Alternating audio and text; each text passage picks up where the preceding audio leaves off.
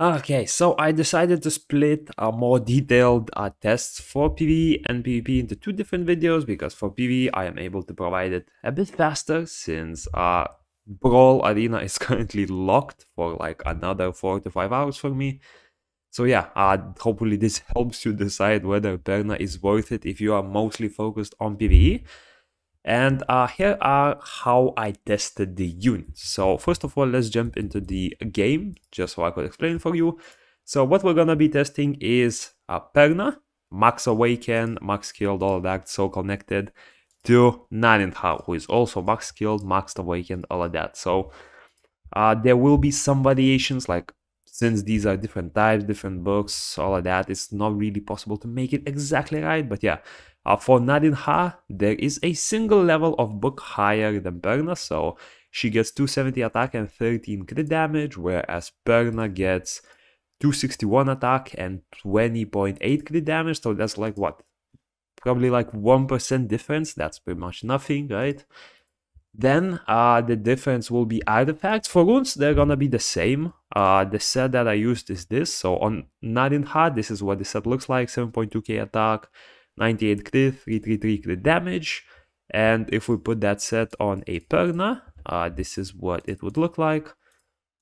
So she would have 7000 attack, 88 critical rate. I mean, we're only testing critical hits, so we can imagine that this is 100, but yeah.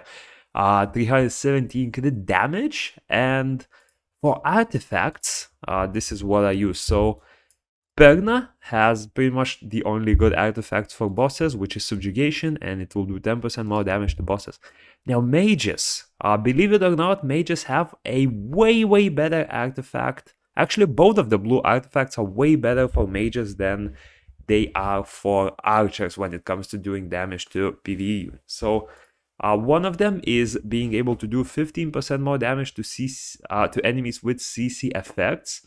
The cool thing is you can apply a CC effect to a boss. As you can see, this is a boss creature, and I am able to apply Provoke, which is a CC effect, which would increase NARIN's damage way more. So in a short amount of burst, you are able to do more damage, but over the duration of the fight, it will sort of equal out and be similar to what the archers would get from the 10% boost here. But to make it even more equal, here's what I did. So instead of testing with a 15% damage boost, I will be testing it with a level 1. So if I put this on, this is pretty much the artifact I used.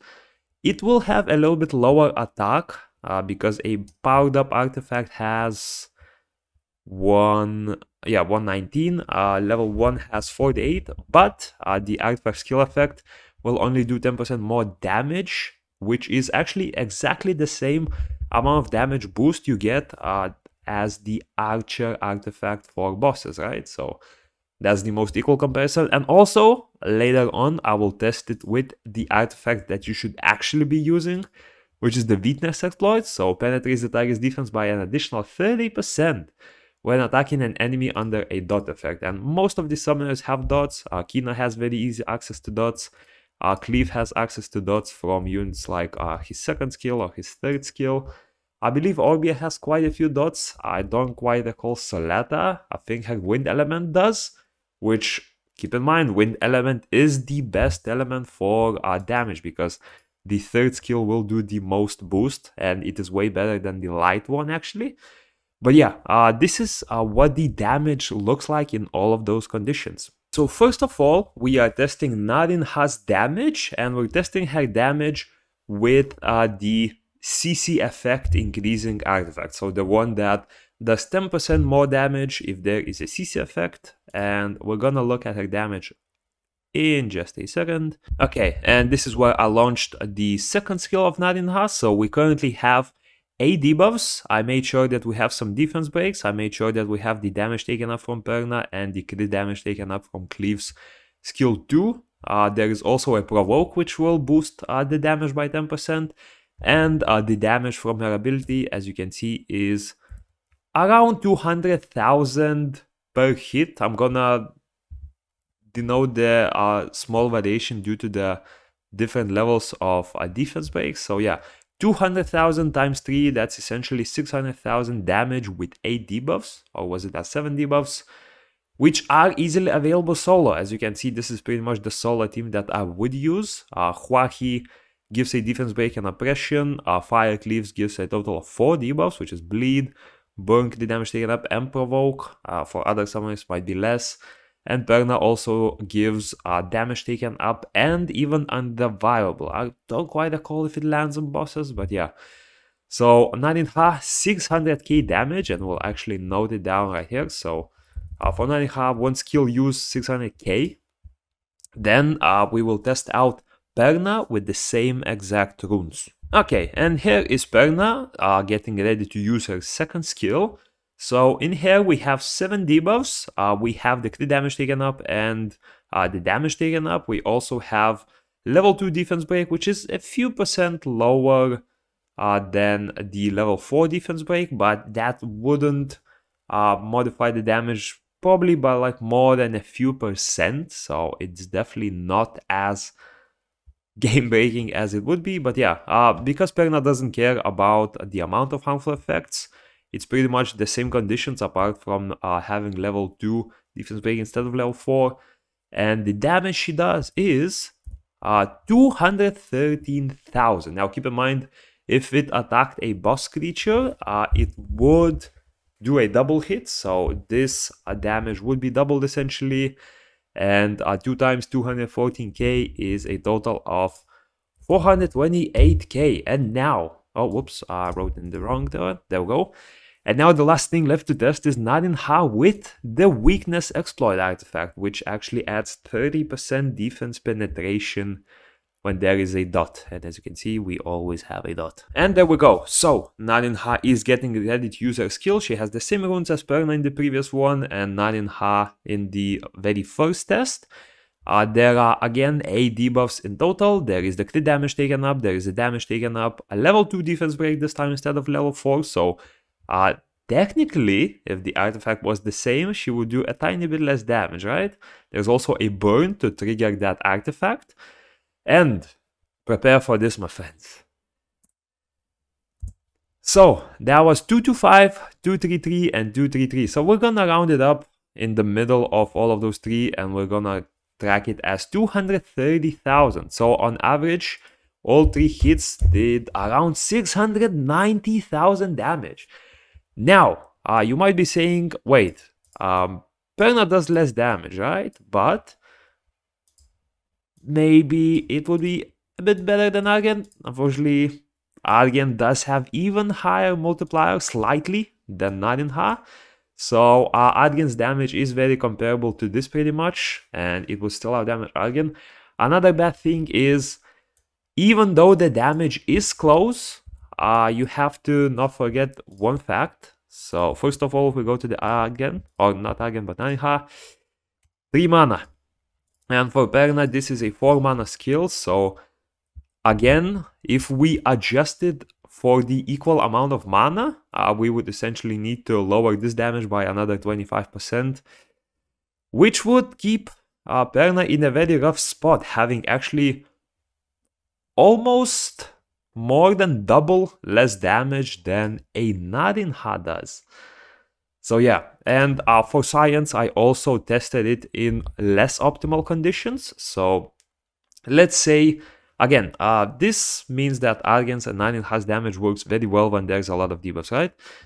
What if you only have a defense break? Or maybe a defense break and 1 or 2 more effects, right? So for the final test, I did 3 effects. I mean, I'm sorry if you feel like this is not feasible, but with a summoner and 3 monsters, you are definitely able to get 3 harmful effects of some sort. So there is no excuse for it. And yeah, let's compare the damage between PERNA and NARIN Ha with just a few harmful effects. Okay, so this is the conditions we're testing it at.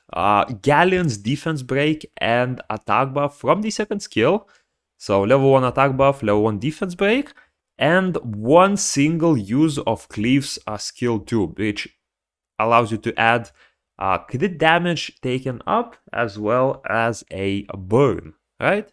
So this will proc the defense penetration effect from NARIN's artifact, which will make it a little bit more equal, right? And for PERNA, this is the damage that it does. So one single skill 2 hit will do a total of 165,000. Now, keep in mind that because she also applies damage taken up if you do not have any other unit, which in most cases you will, that damage from another use will also be boosted. So as you can see, 207,000.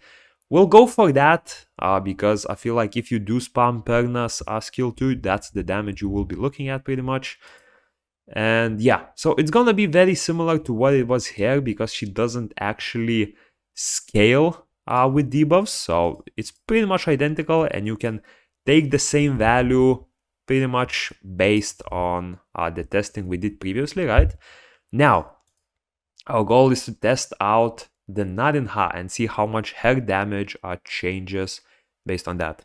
So, NARIN's damage, again, same conditions, Galleon, attack break and defense break from skill 2, a single use of Cleave's skill 2, and this is the damage that NARIN deals. So, a single triple hit of her skill 3 will do 3 times 116k. So 3 times that is exactly 348k. Okay, minor technical difficulties later, we got it. So we attack, skill 2, we let that land, and third skill 94k times 3. So here's the total results pretty much. I'm gonna zoom in it a bit. So here's the deal. If you are, first of all, playing a team raid, for example, in a duo or a trio, you will have plenty of harmful effects. You will have like 4 more. NARIN and Argen will still be way more superior picks in terms of damage. However, if you are playing solo and you are really struggling with landing those harmful effects, as you can see in here, we tested with 3 harmful effects, one of them being a damage increasing one. NARIN was able to do 282k. This is what you can expect for Argen as well. With a defense penetration artifact, she did 348k, but that's purely because that artifact is insane. And PERNA did 414k. Now keep in mind, because this is a 4 mana skill compared to NARIN has 3 mana skill, right? If we adjusted this damage based on mana, or basically based per mana, right? For 1 mana, this skill would be doing around 116k damage. Whereas PERNA's skill 2, even when there is damage taken up, which I'm not even counting from here, right? Because if PERNA was your secondary damage dealer, he will apply it and NARIN will be able to do way more damage than this. Even then, adjusted for the mana cost, you are looking just over, what is it like? Yeah, around that. I'm gonna round it up to 104k per 1 mana, right? So just to make it clear, per 1 mana.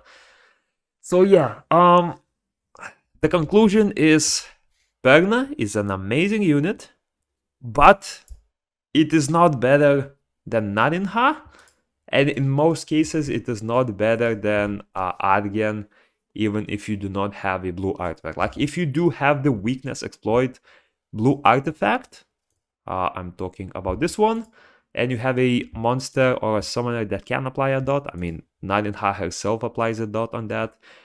NARIN is the superior DPS unit, and it's not even close, even on a low amount of debuffs. And if you are able to stack debuffs, she's way better. She's almost 2 times better, because keep in mind, this is not adjusted for mana as well. This is a 4 mana skill, this is a 3 mana skill. So yeah, there we go. We did some testing, we did some PvE testing. We will be doing PvP testing as well.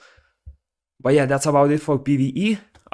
PERNA, use her, but don't use her as a main DPS unit unless you are doing seal. Yeah, that's it, and peace.